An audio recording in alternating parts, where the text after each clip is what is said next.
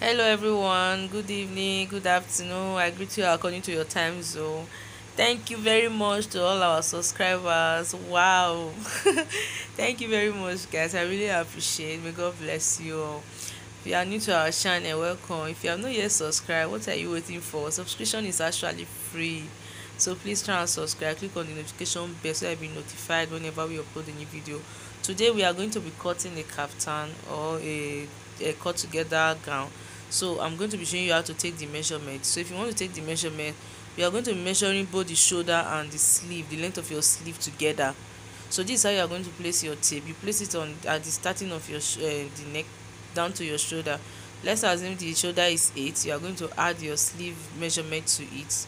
So this is how you are going to measure it now. So I'll be making use of you can make use of 16, 15, 17, but I'll be making use of 16. So this is how you are going to measure yours. So once you fold it, you are folding 16 inches plus your 2 inches allowance. That's 18 inches. The 2 inches is for folding. So let's check what I have. I folded it into 4. So I have 18 inches plus my folding here, which is 2. So that's how you are going to fold it. So don't forget you are folding your fabric into 2 meaning into 4 guys, sorry, into 4 not 2. So then I measure 1.5 for my shoulder slant or shoulder falling, 1.5 now. So you're going to measure. I'm going to cut it out, but before that I'm going to measure the length of my gown. The length of the gown I'm working with is 14 inches plus 2 inches folding allowance. That's 42 inches. So you are going to measure your 42 inches all through like so. That's how you are going to measure it. So after measuring your 42 inches, the next thing we are going to be measuring is our round sleeve measurement. The round sleeve measurement, that's what we are going to be measuring now. Or let's measure the neck width first. Sorry, I'm going to measure the neck width first. So I'm making use of the neck width of 3 inches. I don't know if you can see my tape, but I made use of 3 inches. Then for the back neck depth, I made use of 1 inches. Then for the front neck depth, I made use of 3.5. So we are going to connect it. It's a round neck. Then for our opening of the front, I make use of 4 inches. So I'm going to slant, just open it straight. It's just a straight steering door.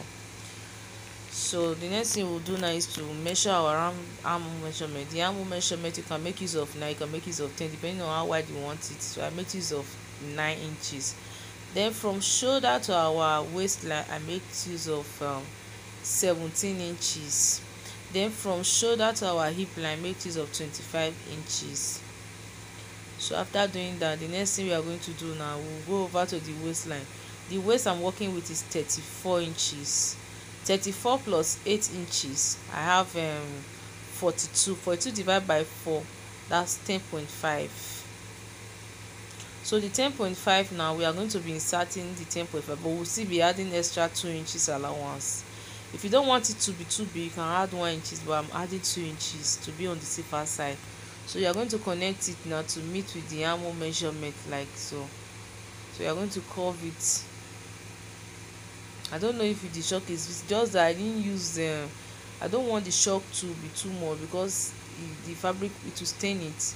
So then you go over now to the waist, the hip line. You are going to add 8 inches to your hip measurement, divide by 4 plus extra 2 inches. You are going to add 8 inches to your hip measurement, divide by 4 plus 2. Then that same thing that you got there on your hip line, you use it to mark the down. So that's how you are going to achieve this gown. So the next thing I will do now is to cut it now, then show you how it is now. So I'll be using this fabric now to put the pocket. Actually the fabric is on sale. I don't know if you need it, you can just comment it down below. So I finished cutting it now. First of all, cut out the back. Don't forget the back is not the same with the front. So I just cut the same 1 inches. So I'll be removing the inside the inner one so that I can cut out the place that the shock is, where I mark the shock now. So that's it now. Before you cut the, you see the way I cut it, that's how you're going to cut yours. Then before you cut the main round neck of the front, then from there you open the front tearing there. So this is the cutting of our gown now. You can see how easy it is. It's very easy. Actually, this video is made for beginners, those that are still learning. That's why I always take my time to explain. So what we are going to do is to cut turning for our neck.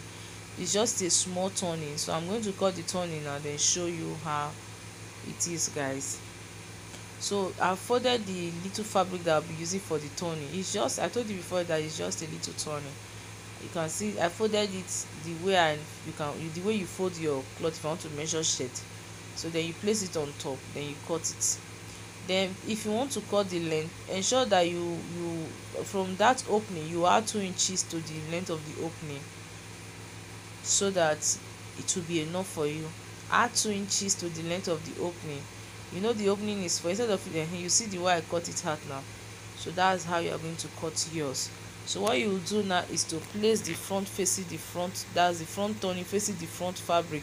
Use it to turn it to the rough side of the wrong side of your fabric. So this is how we are going to do it now. Then I'm still going to be cutting turning for the back as well. So after cutting the turning, so this is the back now. I told you it's just a little turning. I've finished cutting it now. So I'm going to take it now to my machine, then sew it, then turn it inside. Then I'll use my interlocking machine to weave the rough edges. So the other thing we'll do is to cut the pocket. So the length of the pocket, don't forget that the pocket is very long. So I'll be using the wideness of I'll be using the wideness of 12 inches. You can make use of 14 inches depending on how wide you want your own to be. I don't want mine to be too wide. Then the length of I will add plus my folding at the upper part. I'll be making use of 16 inches for the length. So I'm going to cut the 16 inches now. Then after cutting it, I'm going to fold it. So that is it for the pocket now. So I'll show you how we are going to I'll be showing you the video of how to fold it when I want to sew it. So this one is just for the cutting. So guys, we have finished cutting the pocket now. So the next thing we'll do, so guys, I will be showing you the sewing part of the video. Stay tuned, guys. Bye.